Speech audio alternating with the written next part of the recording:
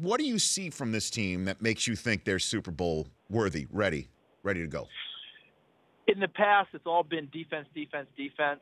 Offense, don't screw it up. As you might expect from a defensive-minded head coach like Mike Zimmer. I remember 2 years ago doing games with him and Mike telling me, I want 21 points.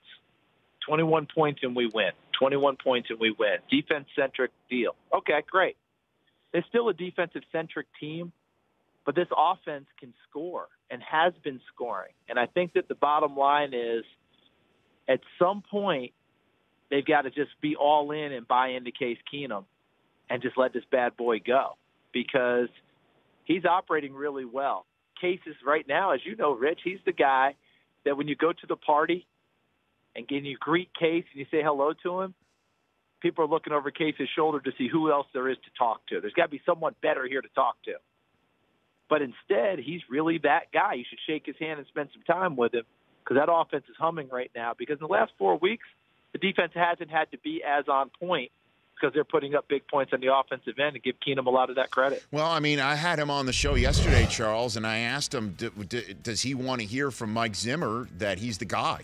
And is he playing football like he's looking over his shoulder? And he basically said no, that I feel like I prove myself every single time out that that's the way this business is. He even turned the tables on me. He goes, do you look over your shoulder when you're broadcasting every day? You know, I mean, I kind of found that answer. I love that answer. That's the answer you want to hear, I guess.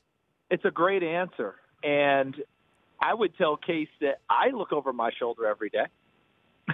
And that's part of what fuels me.